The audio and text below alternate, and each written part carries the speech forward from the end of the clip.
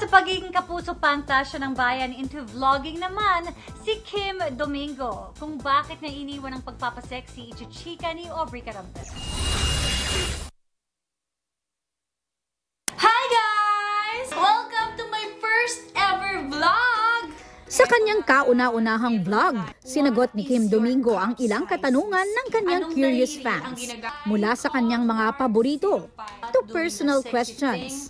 Pati ang mga tanong na awkward and naughty, very candid na sinagot ni Kim. Sabi nga nila, kumbaga, yung mga tanong daw medyo awkward na pero nagawan ko pa din ng paraan para sagutin siya in a funny way. Ang YouTube channel ni Kim may mahigit 200,000 subscribers na at ang kanyang first vlog umabot na ng mahigit 1.7 million views in just 1 week.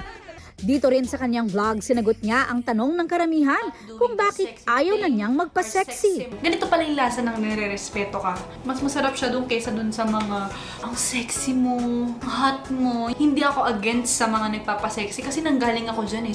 Isa raw sa kanyang inspirasyon, si 2016 Cannes International Film Festival Best Actress Jacqueline Jose. Kasi di ba si Miss Jacqueline nanggaling yan sa pa-sexy tapos tingnan mo naman ngayon naging super talaga, ang daming nakuhang acting awards, ganyan. So parang isa siya dun sa mga taong tinitignan ko, na sana balang araw maging ganun ako. Nagsimula raw ito noong gumanap siya bilang si Avenir sa kapuso action drama na Supermom, kung saan nagkaroon daw siya ng batang fans. Unti-unti ko siya, yun nga inuna ko, syempre hindi na ako nagpo-post ng mga sexy photos.